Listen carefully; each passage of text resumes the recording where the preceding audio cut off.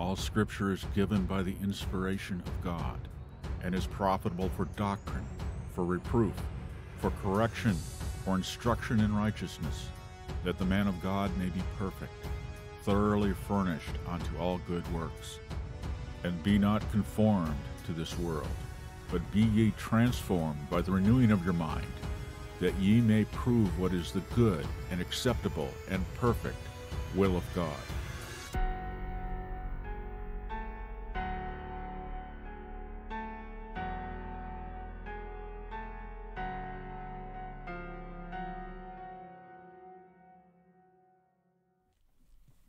Welcome to Thinking Biblically. This is the 25th day of December in the year of our Lord 2023.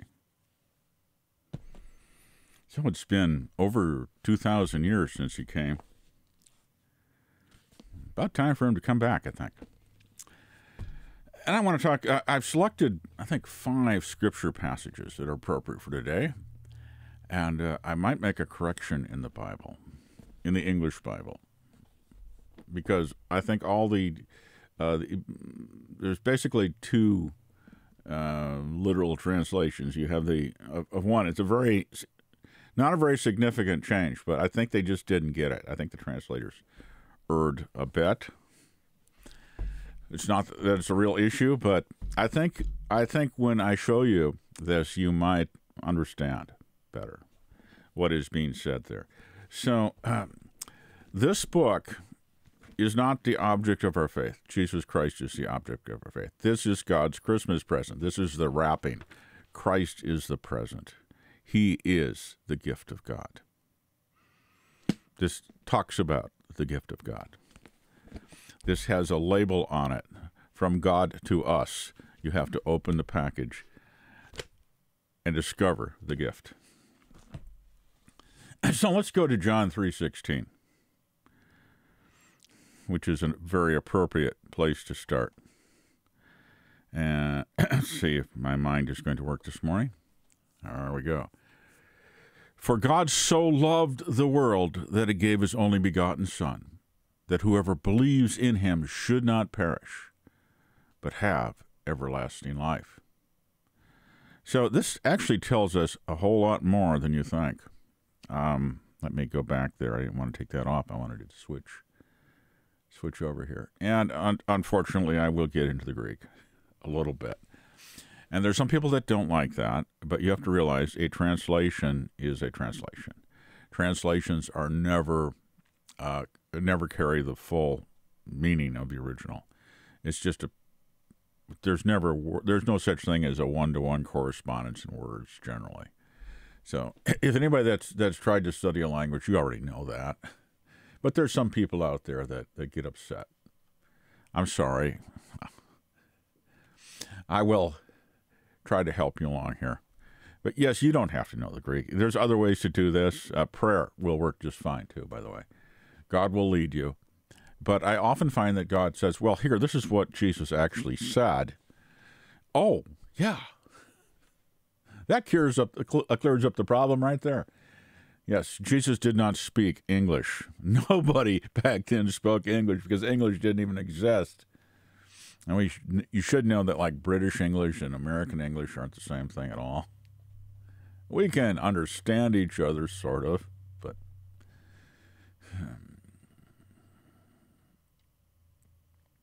All right, so here, for God so loved the world.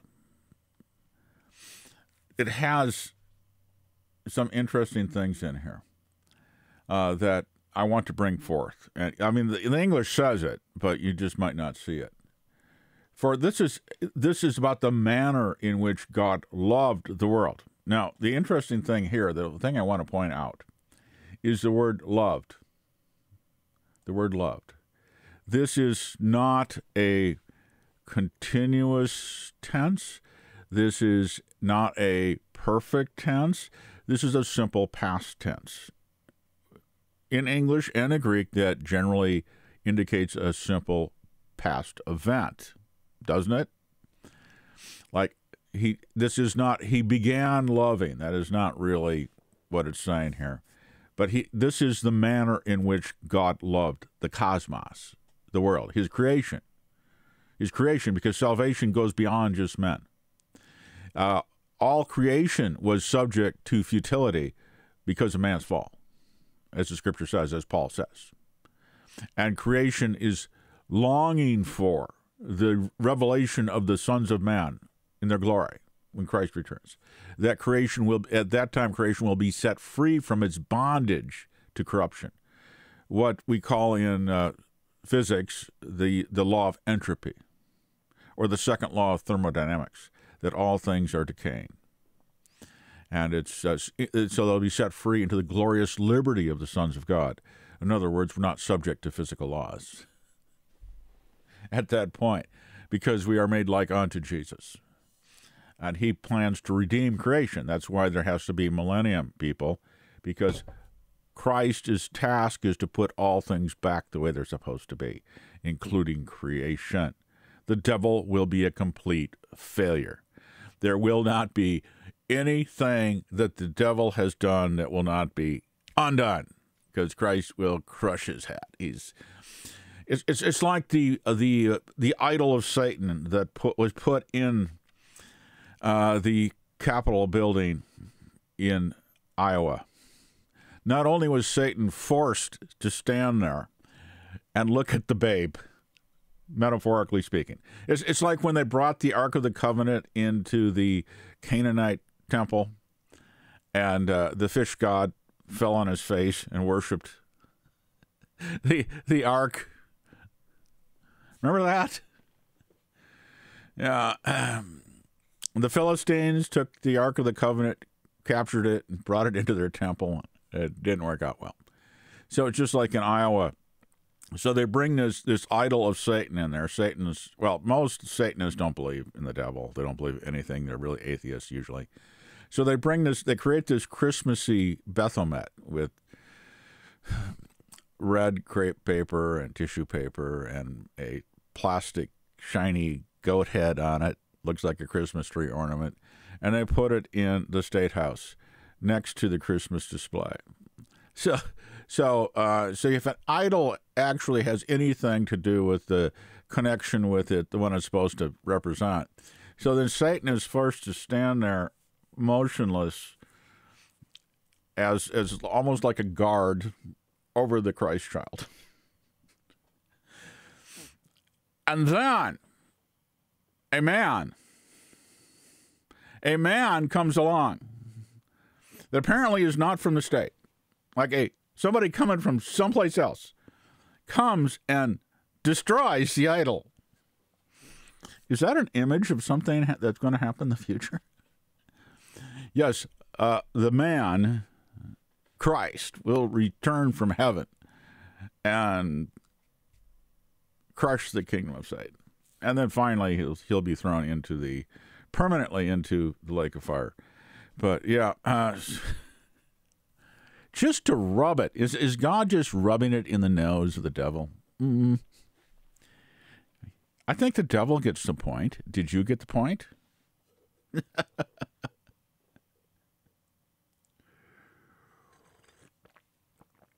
The very fact that they would make an idol, Baphomet, a gender-confused, humanoid, goat-headed thing that's supposed to represent the highest, perhaps what was the highest archangel, the highest creature of God.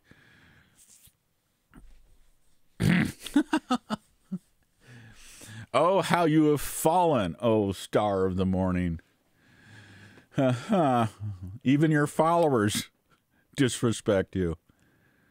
All right, so he's been brought low. Talk about rubbing in his nose right before Christmas. Just to remind him, hey, you know that day that's coming up in a few days that everybody, or most people, it's supposed to remind them of me, what I did? Yeah. For God so loved the world. My point here is that this verb sort of indicates, I don't want to push this too far, but in Christ, not just with that verb, the whole Scripture indicates this, that this is the entire package of God's love to creation. It's all in Christ. It's all everything that God is doing. All His love toward the world is expressed in this singular event of giving His Son to creation, to human beings, and to creation as a whole, the cosmos. This is God's response to Satan's activity in the garden. Well, delayed a bit, but here it is. Bang, at the proper time, God gave His Son. For God so loved the world that He gave, again, indicates a singular completed event. It's past. He gave His only begotten Son, that whoever believes in Him should not perish. See, this is a purpose. The highest purpose in God giving His Son was that all those who would believe in Him, just simply believe in Him, that's all you have to do, believe, trust in Him, should not perish, shall not be lost to God, but shall have everlasting life. It's a free gift that God gives. God gave the gift of eternal life to all those who will trust and believe in Him. That's it. There is not a religion that man has ever thought of that even approaches this. So when you want to talk to a Muslim or a Jehovah's Witness or a Mormon or an atheist, this is all you need. So God gave His Son, sent His Son into the world in order that rather than perish, you would have eternal life. And all you have to do is trust Him. Sounds pretty easy, doesn't it? That's all that God requires. Some people want to make it more difficult.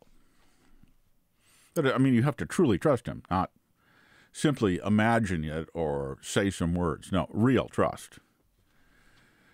And then God does the rest. So this is the what we're celebrating today, unless you're Orthodox, and I think it's in the 7th of January. I forgot that wrong. Forgive me, please. Your calendar's not the same one we have here. In fact, am almost considering in the future celebrating Christmas on the 7th, simply to avoid what the devil has done to Christmas on the 25th. It's the result of a calendar change. The Pope Gregory changed the calendar, and that was after the Great Schism. So the rest of the Christian world said, no, calendar needed to be fixed. All right, let's go on to another scripture. But remember, this is like a completed gift. It's not an ongoing process. He gave His Son. Now, His Son is the one at work in this world, because He's the one that made it. He created it. It's His cosmos. So let's go on to another scripture here. And this is one. So when He comes into the world, so there's some shepherds out in the field, and an angel appears to them and says, for this day there is born to you this day in the city of David, that's Bethlehem, a Savior who is Christ the Lord. The Lord, that's Christ God, the Lord.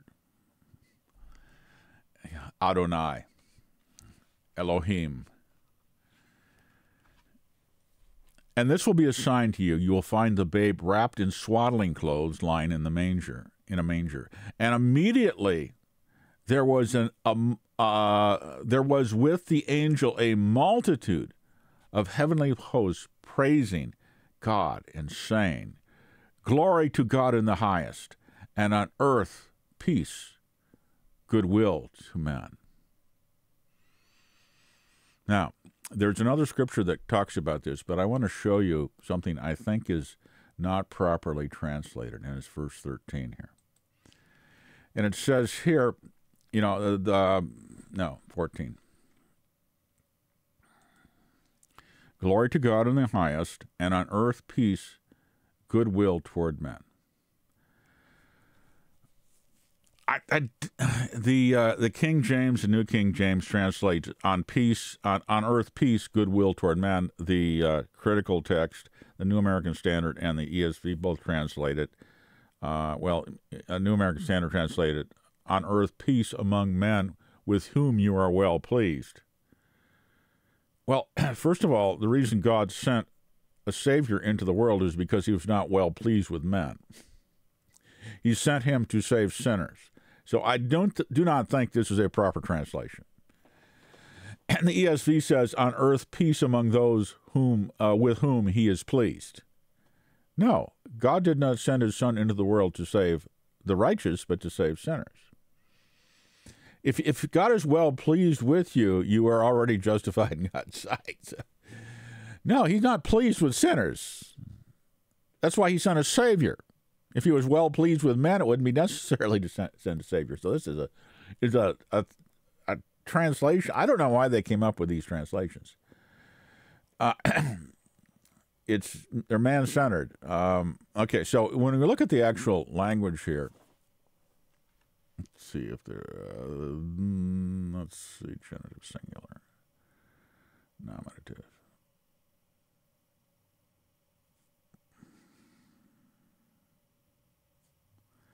Oh, yeah, I think the critical text is an error, too. The BGT is critical. This is a genitive. Well, I'd have to actually check my chart to make sure on that. But these are nouns. The goodwill is a noun. So I think what they got wrong here, in both cases, it reads en anthropos, which means this is to, but also en, which is a very broad meaning, but it means among or in or among. So the gift is, the goodwill is given in among men. So they have that right, among men. Or toward men, because it's in the data. It can be rendered either way. But goodwill is not a verb. It's a noun. And the other thing is peace here is a noun. And it's glory to God in the highest. And we'll see something in another verse that it says, these are angels worshiping the babe. So they are saying to the babe, not to the Father, to the Son, glory to you, God, in the highest.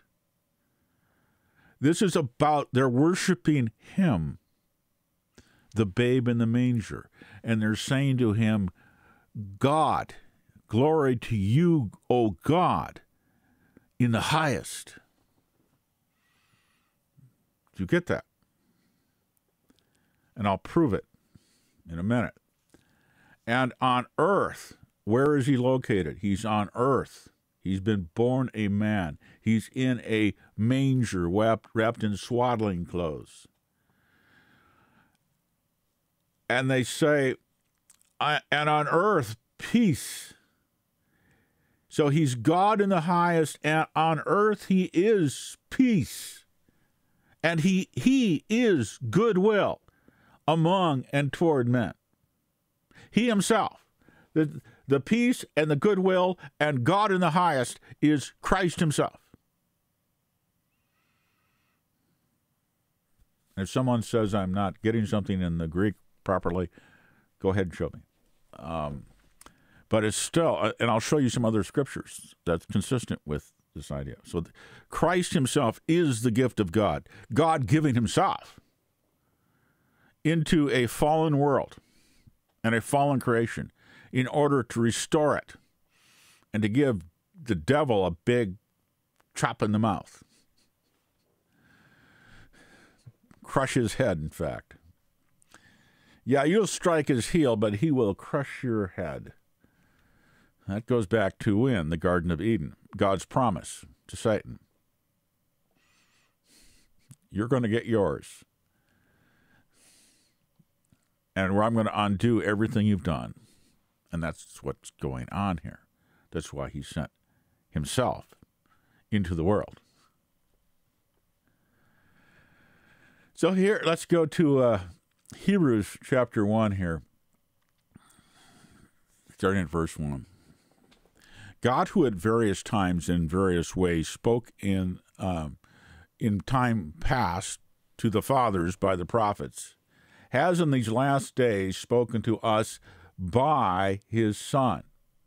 Or I imagine that is also in his Son, by his Son, through his Son, whom he has appointed heir of all things, through whom also he made the worlds, the ages,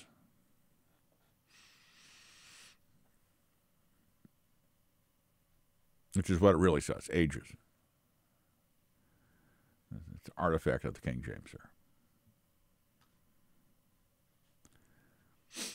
Or artifact of English, really. Who being the brightness of his glory, God's glory, the brightness of glory, and the express image of his person, the incarnate Son is the express image of Almighty God. If you want to see God, look at Christ. In the flesh, you've seen God. As he himself said when Philip asked him, show us the Father, and Jesus responds, Philip, have I been so long with you, and you do not know me? He that has seen me has seen the Father. And upholding all things by the word of his power, why does everything continue to exist? Because Christ upholds it by his word. When he had by himself purged our sins, sat down at the right hand of the Majesty on high, having become so much better than the angels, as he has by inheritance obtained a more excellent name than they. For to which of the angels did he ever say, you are my son, today I have begotten thee? This is talking about the incarnation. This is not talking about a hypothetical eternal begetting, because it says today. That's a time expression. The so-called eternal begetting is timeless. It doesn't have it's not an event. So, theology. The Bible doesn't teach that, so you don't have to worry. But here it says, today I have begotten thee. Why? Because he's begotten as a man. He's begotten of God into a human body, which is truly of man because it's of the seed of the woman, which means, modern language, an egg.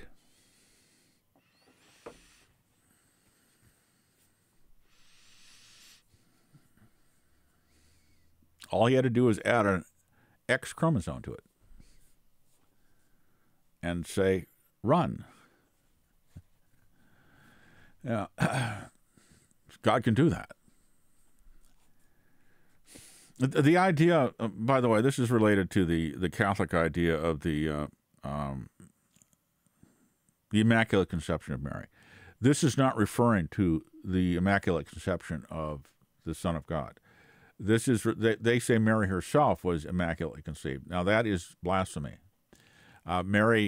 Christ was born of a natural human being because he had to be fully and properly man, and anything else of an unnatural nature would not be right.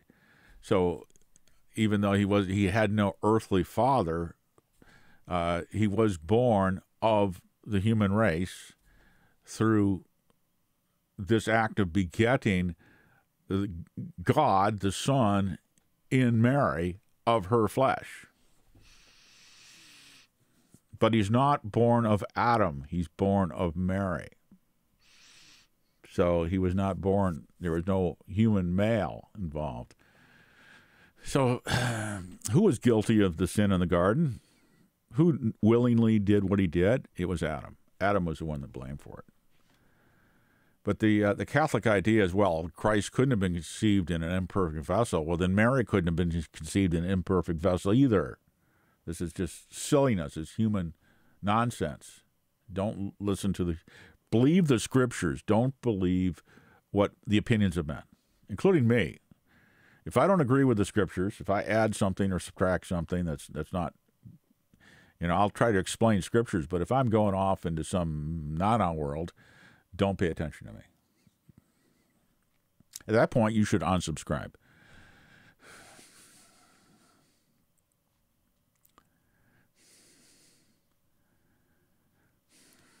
For which of the angels did he say, "For you are my son, today I've begotten thee"? See, here too is where I think we have the idea of the sonship of God coming in too, because he says later here, these are quoting from Isaiah. This isn't the writer of Hebrews making this up. He's quoting from the Old Testament prophets, and he also says, "And I shall be a father to you, and you shall be a son to me." So the father-son relationship, properly speaking, I think, is related to his incarnation as the Son of God. John begins in his gospel saying, "In the beginning was the Word, the Logos, and the Word was with God, and the Word was God." And then he becomes the Son when he's incarnate. Then the Word became flesh and dwelt among us. And that's when the relationship of father and son really takes on a biblical meaning there, I think. He truly becomes the second Adam. The first Adam was called the Son of God too, but he was son by creation. The second Adam is son by God begetting him of a human. So it is God begetting himself into a human body through the seed of the woman. God can do that. So he takes on actually true human flesh, but he doesn't take on the sinfulness of human beings, which apparently is passed on by the male, perhaps? The X chromosome? It has to be more than chromosomal. I mean, that's evil. The original sin is the absence of God in us. That we're born without the presence of God in us. That's the real issue. It's not some sort of a positive wicked force. God didn't create that. How could God create something evil? He didn't. It's the lack of God. It's the lack of his presence. I'm not the only one that has speculated on that. It's not too difficult to demonstrate from the scripture. In other words, it's even Satan. What's wrong with Satan? Satan turned inward. He turned away from God to himself. Instead of glorifying God, he started to glorify himself. He exalted himself. So what was good became evil because he severed that proper relationship with God. That's what evil is. It is a creature that is no longer in proper relationship with God. Sin isn't something that exists apart from sinful creatures. It is disobedience. It's rebellion. It only exists in creatures. It can't exist in moral beings. It has to be something that is deliberately chosen.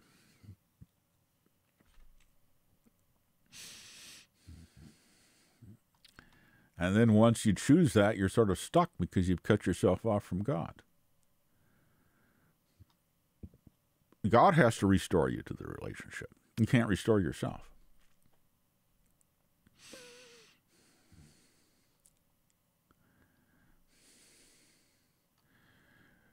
But when he again brings the firstborn into the world, firstborn here, prototokos, is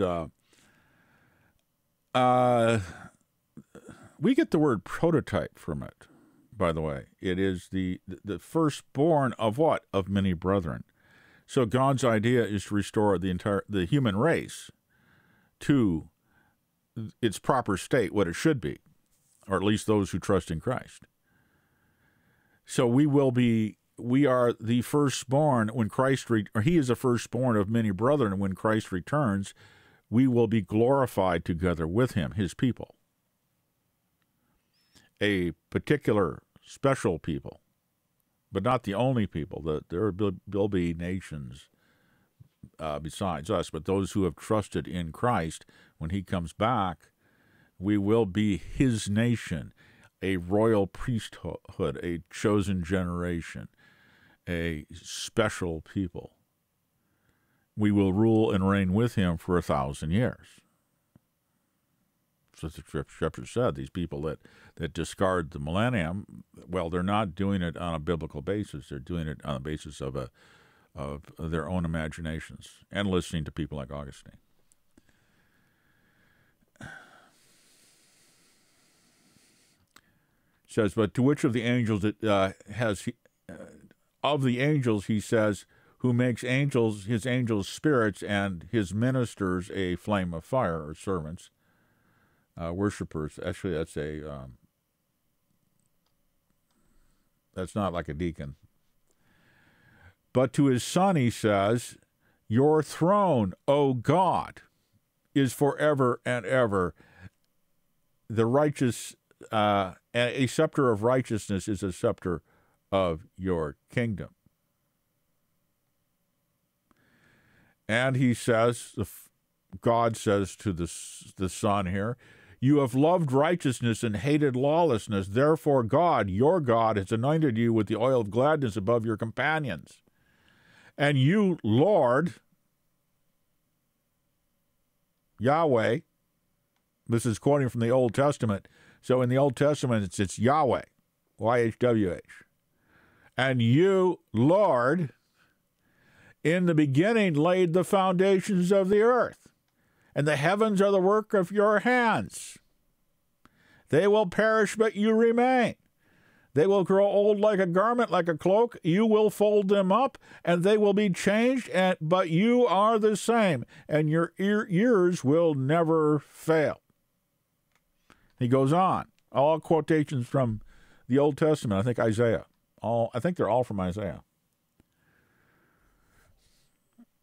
Now he says here, the angels, let them worship him.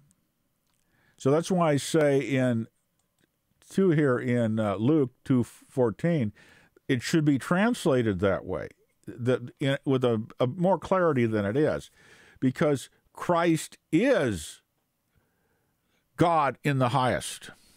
Even on earth, he is still seated in heavenly places at the right hand of the Father.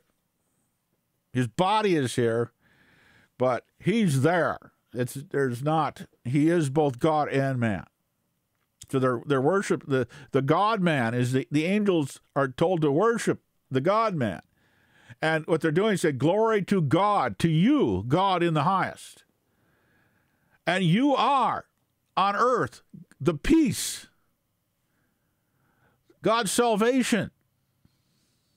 He is Christ the Savior. Peace for men.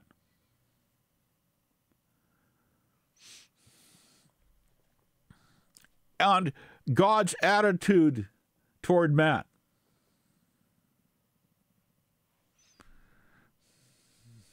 The goodwill of God toward sinful men. See, this is a noun. It's not a verb. He, Christ, is the goodwill of God toward the cosmos, toward creation, toward men, sinners. So this modern translation that goes goodwill toward men with whom he is well pleased is simply wrong. That's not the idea, because Christ came to save sinners. That's what happens when translators, well, they do err. Christ is God's goodwill. He is the gift of God. He is the Savior. And it's in him. It's all in him. He is the Creator. Everything is wrapped up in Christ. And so that's why I say Christianity is Christ. The idea you could have a vicar of Christ is absolutely impossible. Impossible. It's blasphemous to even consider that idea. How can Pope Francis be the substitute for Jesus Christ, the creator of all things, the savior of sinners, the goodwill of God toward creation, God's goodwill encapsulated in Christ, the Son, God's love encapsulated in Christ, the Son, God himself in Christ, the Son. All of God, the Trinity, the whole Trinity is encapsulated in Christ, too. Because the angels worship him. Glory to, in the highest to you, O God, the babe in the manger. Now the angels were commanded to worship him. Question, was Satan commanded to worship him too? And his fallen angels? Would God do something like that to the devil? Here, see this little babe here?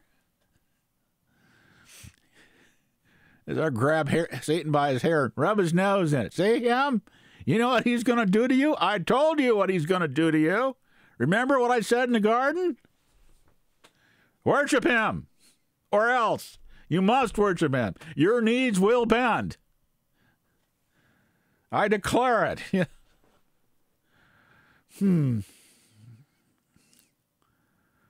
Interesting possibility, isn't it? So if God said, let all the angels of God worship him,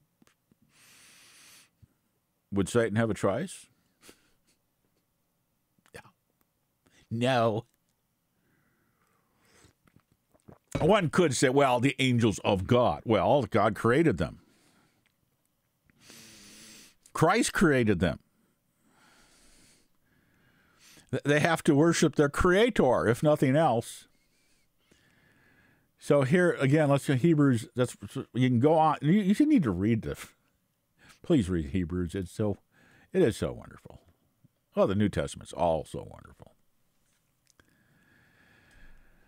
Colossians, starting at chapter 1, verse 13, starting here. This is all about Christ. When Christmas is supposed to be all about Christ. Look at what the world has done to it. Of course, the world is under the control currently of Satan. Why do you think Satan has created all this junk? To distract us from worshiping the one we're supposed to worship. Oh, yes. It's like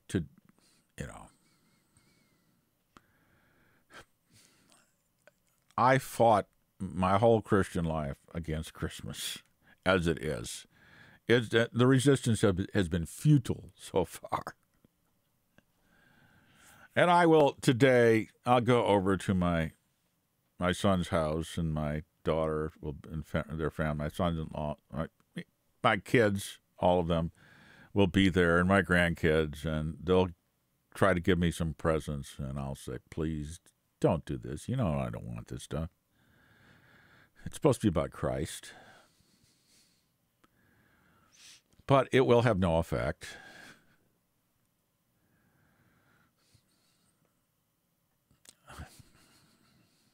I'll just sort of roll my eyes and thank you.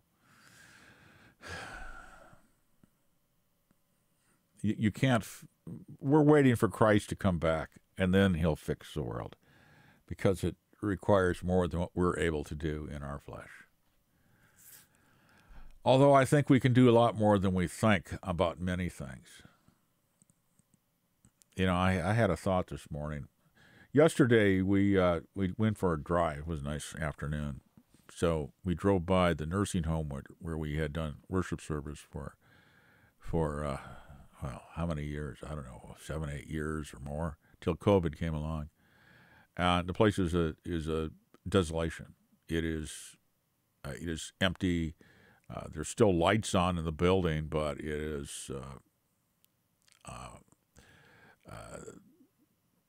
tree branches laying all over the place, weeds, everything. It is no maintenance done on it. It is just desolate.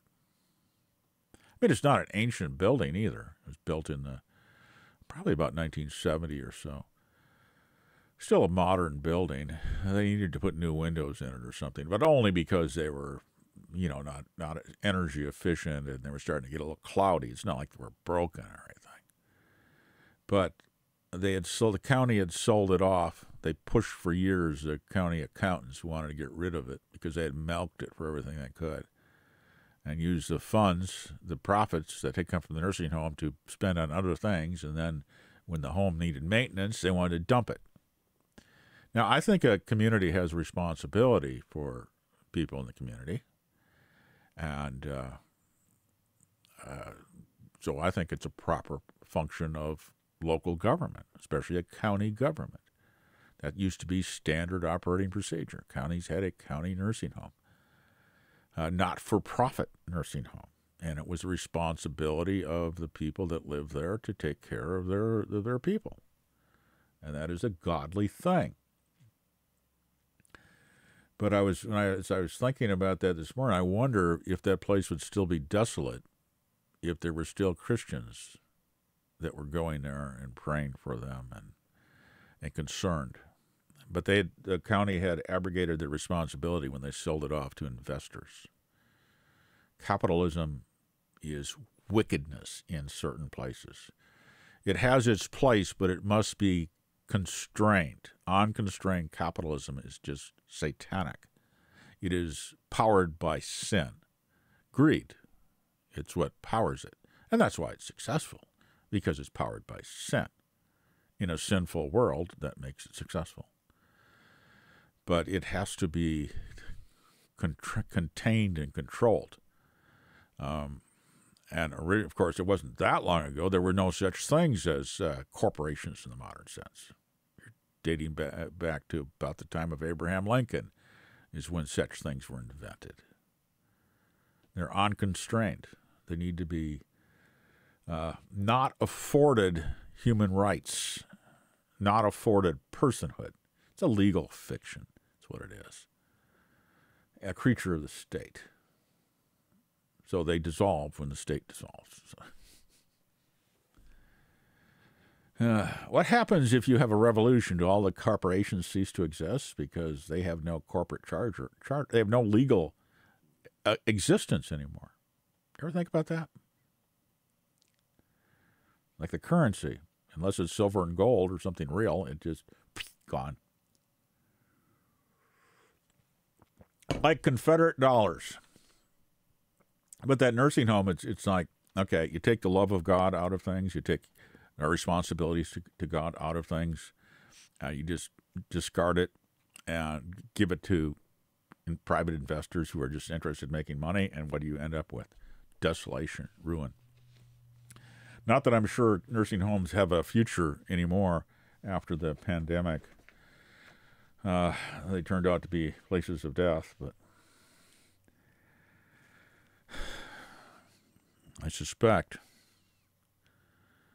that Christians should have been praying more about the people that were there, because God is not limited by human ability.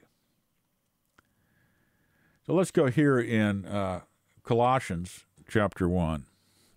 For he has delivered us from the power of darkness and conveyed us into the kingdom of the Son of his love. Jesus is the love of God to the world, the Son of his love. Of course, he loves the Son, too. God loves himself, too. He has to. If God loves what is good, he has to love himself above all things, because only God is good. That's the one case where self-love is good. It's sinful for creatures to love themselves above their Creator.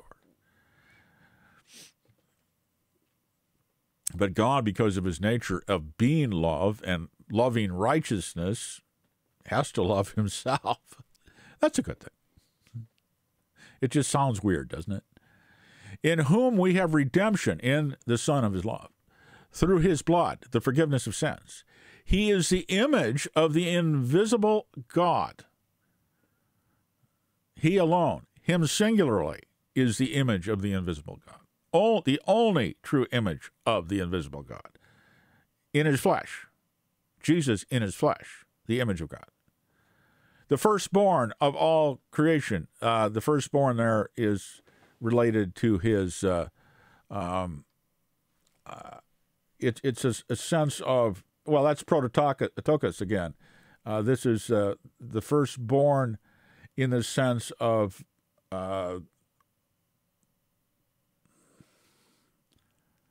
primacy. Primacy, like the firstborn son, is in the position of primacy over everything else. So he is not only the creator, he is also of the creation, and he's the firstborn. That we have this strange thing in Christ, both creature and creator. The union of God and his creation in Christ.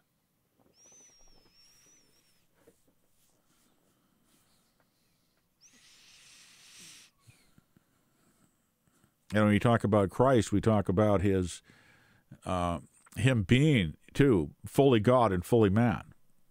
One person.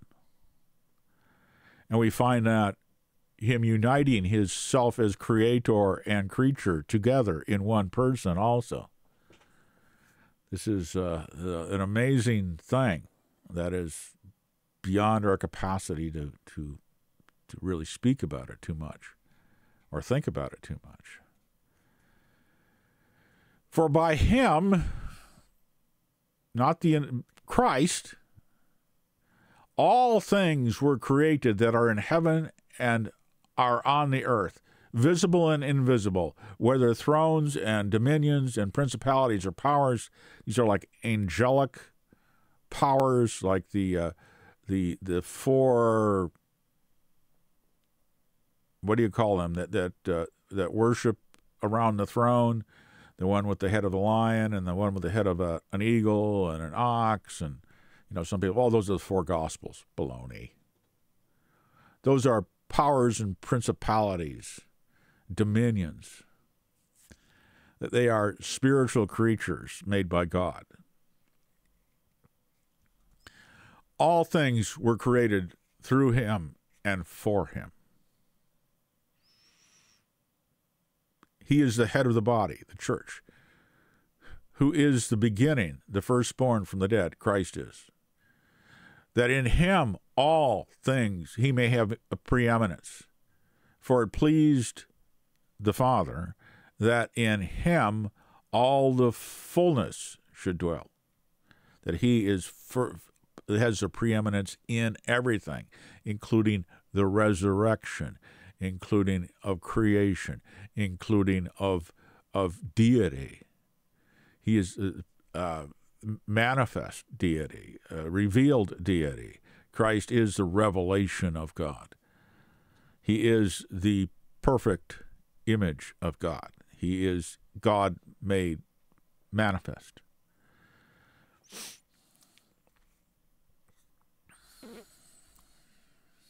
He is before all things, and in him all things consist, hold together. And by him all the fullness should dwell, and by him, verse 20, to reconcile all things to himself. By him, whether things on earth or things in heaven, having been made peace through the blood of his cross. Then he goes on to talk about us individually. And you who are once alienated and enemies in your mind by wicked works, yet he has now reconciled in the body of his flesh through death, to present you holy and blameless and above reproach in his sight.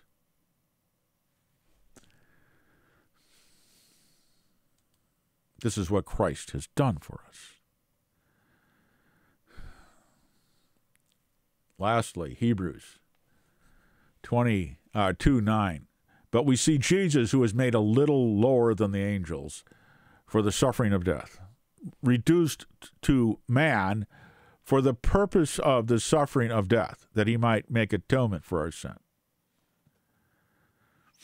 Crowned with glory and honor, that he, by the grace of God, should taste death for every man.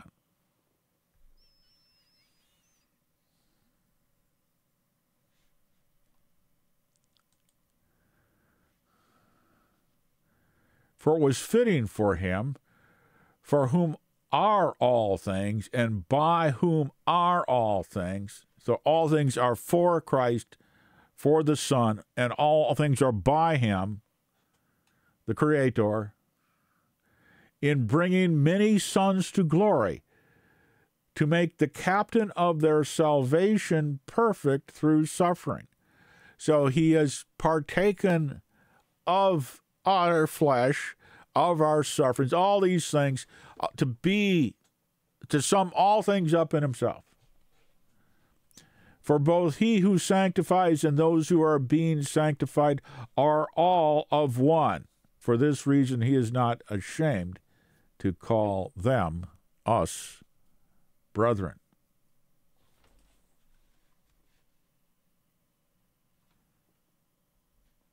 That's what Christmas is all about. That's just a little expansion of, in the Word of God, of, for God so loved the world. He loved the world in this manner, as a package, past event, that happened that day in the birth of his Son.